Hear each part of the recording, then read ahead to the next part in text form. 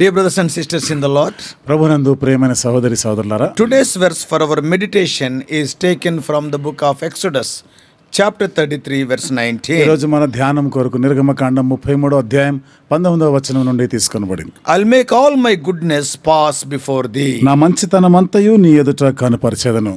Moses is very earnest with God here. మోషే ఇక్కడ మనం చూస్తాం దేవునితో పట్టుదలతో మాట్లాడుతూ ఉన్నాడు. Same thing we can see in Lord Jesus Christ. ఇదే విషయాన్ని యేసుక్రీస్తు ప్రభువారిలో కూడా మనం చూడొచ్చు. See, by the intercession of Lord Jesus Christ, we are not only saved from ruin, but we become entitled to everlasting happiness. యేసుక్రీస్తు ప్రభువారి యొక్క విజ్ఞాపన పరిచర్య ద్వారా మనం నాశనం నుండి తప్పించబడడం మాత్రమే కాకుండా నిత్యమైనటువంటి ఆయన యొక్క సంతోషానికి మనం పాత్రలమవుతున్నాం. Observe here how Moses pleads. ఇక్కడ చూడండి మోషే ఏ విధంగా మొరపెడుతున్నాడు. We find grace in God's sight. దేవుని దృష్టికి మనం కూడా కటాక్షం పొంది ఉండగలం. ఎప్పుడని? Yes, when we find grace in our hearts to guide and quicken us in the way of our duty. ఎప్పుడైతే మన యొక్క పనులు బాధ్యతలో దేవుని యొక్క నడిపింపుని కలిగి ఉండి దేవుని ద్వారా నడిపించబడుతుంటాము.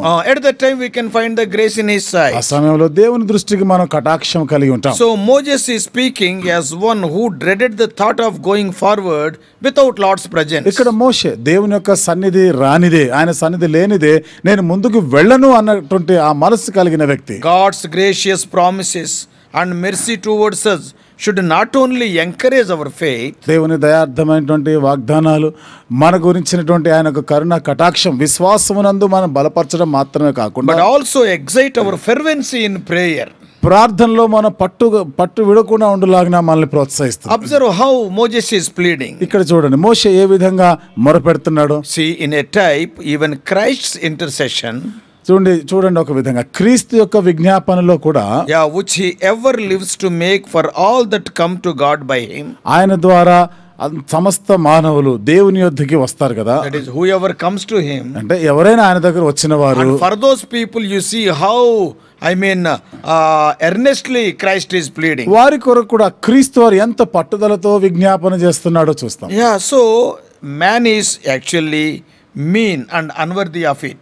మరి మానవుడి మాటకు వస్తే ఈ విషయానికి ఆయన అయోగ్యుడైన వాడు, చాలా చిన్నవాడు. Man is weak and could not bear it. మానవుడు బలహీనుడైన వాడు, దాన్ని భరించలేడు. And could not but dread it, he will fear it. దాన్ని చూసి ఆయన కేవలం భయపడడమే ఇంకా. So the merciful display which is made in Christ Jesus alone can be borne by us. యేసుక్రీస్తు వారి యందు మనకు కనపరచబడినటువంటి ఆ కరుణ కటాక్షాన్ని బట్టి ఇది మనం చేయగలుగుతున్నాం. And the Lord granted that which would abundantly satisfy. కాబట్టి దేవుడు దానిని ఎంతో సమృద్ధి అయినటువంటి విధానంలో ఆయన మనల్ని సంతృప్తి పరిచేదాన్ని ఇస్తున్నాడు. God has granted the thing to Moses and he was abundantly satisfied. దేవుడు దానిని మోషేకి అనుగ్రహించాడు, మోషే ఎంతో తృప్తి చెంది ఉన్నాడు. God's goodness in his glory, and he will have us to know him by the glory of his mercy. దేవుని యొక్క కనికరాన్ని బట్టి, దేవుని యొక్క మంచితము, దేవుని యొక్క మహిమని మనం చూడగలుగుతాం. More than by the glory of his majesty or anything, by his mercy we can understand him more. ఆయన యొక్క మహిమ, ఆయన యొక్క ఘనతని ఆయన కృప ద్వారా, ఆయన కరుణ కటాక్షం ద్వారా మనం తెలుసుకోగలుగుతాం. Upon the rock there was a fit place for Moses to view the goodness and glory of God. దేవుని యొక్క మంచితనం మహిమని చూచుటకు ఆ దేవుడు మోషేని సరి అయినటువంటి స్థానంలో, అంటే ఆ బండ మీదనే పెట్టాడు. The rock in Horeb was typical of Christ the rock. హోరేబులో ఉన్నటువంటి ఆ బండ క్రీస్తుకి సాదృశ్యంగా ఉంది. It is the rock of refuge, rock of salvation, rock of strength. అది ఆశ్రయం అనే బండ, రక్షణ బండగా ఉంది, బలమునిచ్చేటువంటి బండగా ఉంది. Happy are they who stand upon this rock. ఈ బండ మీద నిలిచేవారు ధన్యులు. And the cleft may be an emblem of Christ as smitten, crucified, wounded and slain. ఆ పగులగొట్టబడినటువంటి ఆ బండ యేసుక్రీస్తు వారు కలువరి శిలువ మీద ఆయన గాయపరచబడి ఆయన చంపబడిన దానికి ప్రతీకగా ఉంది. So what follows denotes the imperfect knowledge of God in the present state, even as revealed in Christ. See, presently we may not understand all these things. ఇప్పుడు ప్రస్తుతము ఈ సంగతులు ఇవన్నీ కూడా మనం అర్థం చేసుకోలేకపోవచ్చు. And when we have the heavenly sight of him, ఎప్పుడైతే మనం పర సంబంధమైనటువంటి ఆ దృష్టిని కలిగి ఉంటామో, when we see him in his heavenly glory, then we can understand to some ఆ extent. పరలోక మహిమలో మనం ఆయన చూచినప్పుడే కొంతైనా అర్థం చేసుకోగలం. It is but like seeing a man that is gone by, whose back only is to be seen. చూడండి, అది కేవలం ఆయన యొక్క వీపు, ఆయన వెనక భాగాన్ని మాత్రమే చూడగలుగుతున్నాం. So it is like that. అట్లా ఉంటుంది. Full glory we are not seeing. సంపూర్ణమైనటువంటి మహిమని మనం చూడడం లేదు. Yeah, God is in Christ, and God in Christ as he is, even the fullest and brightest displays of his glory. దేవుడు క్రీస్తునందుండి సంపూర్ణమైనటువంటి మహిమతో కూడా ఆయన His కనపరుచుకున్నాడు. glory, క్రీస్తునందు grace, goodness. ఆయన యొక్క మహిమ, ఆయన యొక్క కృప, ఆయన మంచితనం అంతా కూడా క్రీస్తునందు కనబడతాయి. When we go to heaven, then only we can see his glory fully. మనం పరలోకానికి వెళ్ళినప్పుడే ఆయన సంపూర్ణమైనటువంటి మహిమలు చూడగలం. So if we realize just how good God is, it would change our outlook toward everything in life. దేవుడు ఎంత మంచివాడు అనేటువంటి ఆ గ్రహింపు గాని మనకు కలిగినట్లయితే మన చుట్టూ ఉన్న పరిస్థితులను కూడా ఆ దృష్టితో మనం చూడగలం. Real character is realizing that you are always in the presence of God and acting accordingly. నిజమైనటువంటి వ్యక్తిత్వం అనగా ఏమిటిది? ఎల్లప్పుడు కూడా దేవుని యొక్క సన్నిధిలో ఉంటూ ఆ ప్రకారంగా జీవించటాన్ని బట్టి. And if you really believe that God is good, దేవుడు నిజంగా మంచివాడు అని నువ్వు గ్రహించినప్పుడు, and అర్థం if you believe చేసుకున్నప్పుడు, that only has good things for you, and then your public and your private life, it will not be different. Both will be alike. Whatever you are on Sunday, you will be on other days. Whatever you are in the house of God, outside also, you will be like that అదే only. నువ్వు దేవుని మందిరంలో ఉన్నప్పుడు ఎలా ఉంటున్నావు, వెలుపల ఉన్నప్పుడు కూడా అలాగే, ఆదివారం ఎలా ఉంటావో మిగతా దినాలు కూడా అదే విధంగా ఉండేలాగా చేస్తాడు. So that is, if you fully believe that God is good. దేవుడు మంచివాడు, ఆయన మంచితనాన్ని నిజంగా నువ్వు నమ్మినట్లయితే ఆ విధంగా ఉంటుంది. In Psalm 16:2, 16వ కీర్తన 2వ వచనంలో it is written, I said to the Lord, you are my Lord. Apart from you, I have no good thing.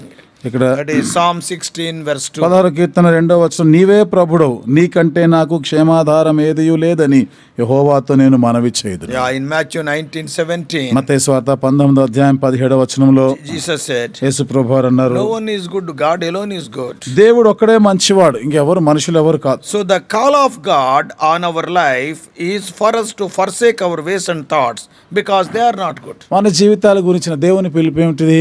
మన పద్ధతులు, మన మార్గాలు ఇవి విడిచిపెట్టాలి. అవి మంచివి కాదు, క్షేమం కాదు మనకి. Isaiah 65:2 says, యెషయా గ్రంథం 65వ అధ్యాయం 2వ వచనంలో రాయబడింది, all day long I have held out my hands to an obstinate people who walk in ways not good, pursuing their own imagination. తమ ఆలోచనలను అనుసరించి చెడు మార్గమును నడుచుకొనుచు లోబడనొల్లని ప్రజల వైపు దినమంతయు నా చేతులు చాపుచున్నాను. So but if we forsake our ways, కాబట్టి మన మార్గములను మనం విడిచిపెడితే, then we need to accept his ways, for they are only and always good. అప్పుడు ఆయన మార్గాన్ని మనము అంగీకరించగలం. ఆయన మార్గములో ఎల్లప్పుడూ మనకు క్షేమాన్ని ఇచ్చే. So as we go through our life, మన జీవితంలో ముందుకు సాగుతుండగా I want you to have more understanding of the goodness of God. దేవుని మంచితనం గురించి మరింత గ్రహింపును కలిగి ఉండాలని కోరుతున్నాను. Jeremiah said, ఇర్మియా చెప్పిన God మాట, has good things planned for us. దేవుడు మన కొరకు మంచి విషయాలను ఉద్దేశించి ఉన్నాడు. ఆయన Ephesians 2:10 tells us, ఎఫెసీయులకు రాసిన పత్రిక 2వ అధ్యాయం 10వ వచనం that రాయబడింది, God has planned for us to do good things, and he provides the gifts and his life within you to do those things.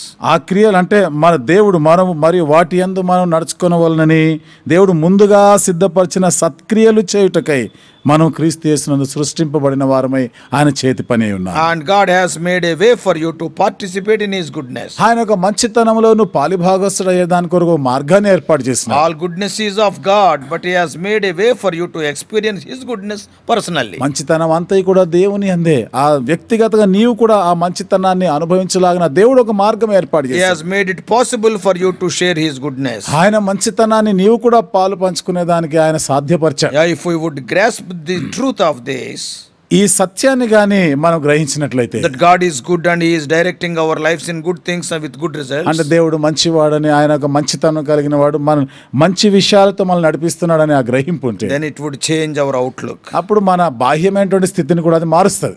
It was all of him, and yet he lets us to participate and rewards of eternally for just walking into the plan he laid out in front of us. కాబట్టి ఇవన్నీ కూడా ఆయన యందే మనం చూస్తాను. ఆయన మన కొరకు ఏర్పాటు చేసినటువంటి ఆ మార్గంలో గాని మనం ముందుంచబడిన ఆ మార్గంలో గాని మనం నడిచినట్లయితే దానిని మనం పొందువారమే. Eternal rewards we are going to get. నిత్యమైనటువంటి బహుమానాలు మనం పొందనే ఉన్నాం. It seems to me like he is just looking for ways to lay up heavenly rewards for us. చూడండి, పర సంబంధమైనటువంటి ఆ బహుమానాలను ఆయన మనకి ఇవ్వాలి అని కోరుతున్నట్టుగా మనకు కనబడుతుంది. Yeah, in that way he is keeping. ఆ మార్గంలోనే ఆయన వాటిని పెడతాడు. So I can't imagine a better God. కాబట్టి అంతకు మించి శ్రేష్టమైన ఆ దేవుడి గురించి నేను ఇంకా ఊహించలేను. Because he is keeping us in the good way out of his goodness so that we may receive reward. ఆయన మంచితనాన్ని బట్టి ఆయనకి మంచి మార్గాల్లో నడిపిస్తున్నాడు. తద్వారా ఆ యొక్క బహుమానాలు పరలోక బహుమానాలు మనం పొందాలి. So may God enable us to understand his goodness and follow him all the days of our lives. దేవుని యొక్క మంచితనాన్ని మనం గ్రహిస్తూ మన జీవిత కాలం అంతా కూడా ఆ మార్గంలో నడుచులాగా దేవుడు మనకు సహాయం చేయాలి. May God bless you. దేవుడు మిమ్మల్ని దీవించునుగాక. Shall we pray? ప్రార్థన చేసుకుందాం. Loving heavenly Father, ప్రేమగల మా పరలోకపు తండ్రి, oh gracious God, కృపగల మా దేవా, thou art a good God, O Lord. దేవా నువ్వు ఎంతో మంచి దేవుడు. Thou want to show forth thy goodness unto us. ఓ దేవా, మీ మంచితనం అంతా కూడా మాకు కనపరచాలని కోరినారు. Earnestly Moses pleaded. మోషే ఎంతో పట్టుదలతో ప్రభా ప్రార్థన He చేశాడు. feared a lot to go forward without thy presence. ఓ నీ సన్నిధి రానిదే వెళ్ళడానికి ఎంతో భయపడ్డాడు. That's why it is written, thou hast revealed thy ways unto Moses. అందుకనే ప్రభా నీ మార్గములను మోషేకి తెలియపరచావని రాయబడింది. They are good ways. ప్రభా అవన్నీ మంచి మార్గములు. They will lead us to eternal rewards. ఇవి నిత్యమైన బహుమానాల వైపుగా నడిపించాయి. Yeah, these are some of the things it is difficult to understand. దేవా ఈ సంగతులు కొన్ని మేము అర్థం చేసుకోవడం కూడా ఎంతో కష్టమైనది. Even we cannot explain as we ought to explain. ఓ దేవా, ఏ విధంగా అయితే మేము దాన్ని వివరించాలో అంతగా మేము వివరించలేము But కూడా. one thing we know. అయితే ప్రభా ఒకటి మేము ఎరుగుదాం. Thou art a good God, thou will lead us with thy goodness, and eternal rewards are waiting for us if we walk. మంచి దేవుడు ప్రభా, మంచి మార్గాలను నడిపించే దేవుడు. ఆ ప్రకారం నడిచినప్పుడు ప్రభా పరలోకపు మంచి బహుమానాలు ఇచ్చే దేవుడు. Thou art the one who will say, this is the way, don't turn to the left or right. ఇదే త్రోవ, కుడికి గాని ఎడమ గాని తొలగకుండా ఈ మార్గంలో నడువుడు అని చెప్పేటువంటి దేవుడు. Lead us, O Lord. ఓ దేవా మమ్మల్ని Lead నడిపించండి. us throughout this day. దినమంతా మమ్మల్ని నడిపించండి. Lead us in your good ways. ఓ దేవా మీ యొక్క మంచి మార్గాల్లో మమ్మల్ని నడిపించండి. We do pray in the mighty name of our Lord and Savior Jesus Christ. మా ప్రభువును రక్షకుడైన యేసుక్రీస్తు వారి శక్తిగల నామములో ప్రార్థించి వేడుకుంటున్నాము తండ్రి.